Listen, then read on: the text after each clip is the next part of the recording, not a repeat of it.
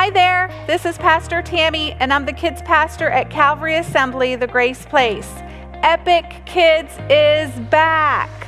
After lots of preparation and prayer, we are so excited to offer a safe and fun experience for the entire family.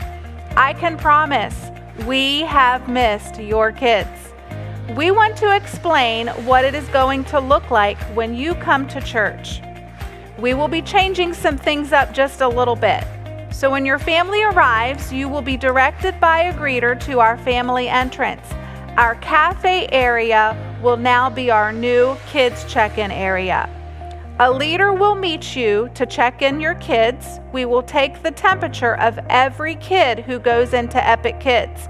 This is to make sure that your kid is healthy and every other kid they are interacting with are healthy as well. The leader will check in your family one at a time.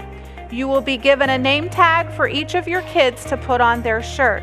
You will also be given a claim ticket that you will return when picking up your kid.